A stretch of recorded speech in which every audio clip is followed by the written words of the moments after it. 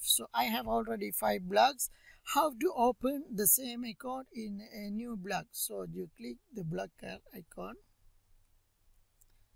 So you see the old blocks. So you see old blocks. So this is the money, and you click the arrow, and you see here new block. So you click. Now here they create a new block. So you give title. For example, I give as. So I gives a URL. So I gives the same as blog.form. Though sorry, this blog address is not available. So okay. So I give as free s. Okay, ads free s. This is available in this blog address is available. Okay, and then I click the same templates, create a blog. It's very easy. Now the blocker is ready. So now the blocker is ready. So you see the block. So this one.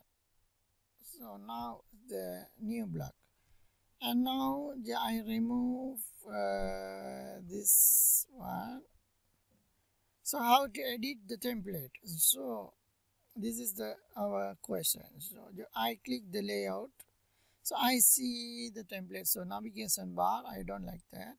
So I click off and save. So navigation bar is there's is dispersion the navigation bar. So you don't see the navigation bar here. So now you click now you see the template here. Blocker div. Okay. Now how to remove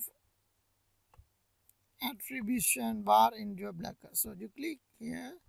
If you don't remove the powered by blocker, so you don't remove. So you go to your template and you click edit, and you click the attribution here. So you saw the widget of attribution bar here. So you click here, and you click backspace for erase. Okay, now what is the writing here? Is true. Already write true. So I erase the face bar erase.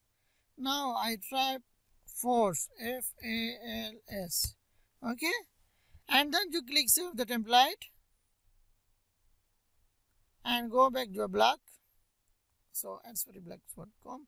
So here powered by blocker. So you click the edit button.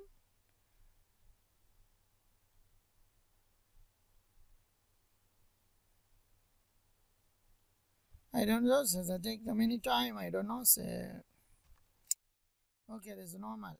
So now you see the remove button. Okay, now you click and remove. So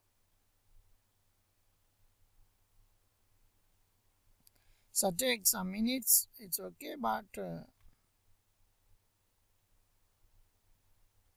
view block.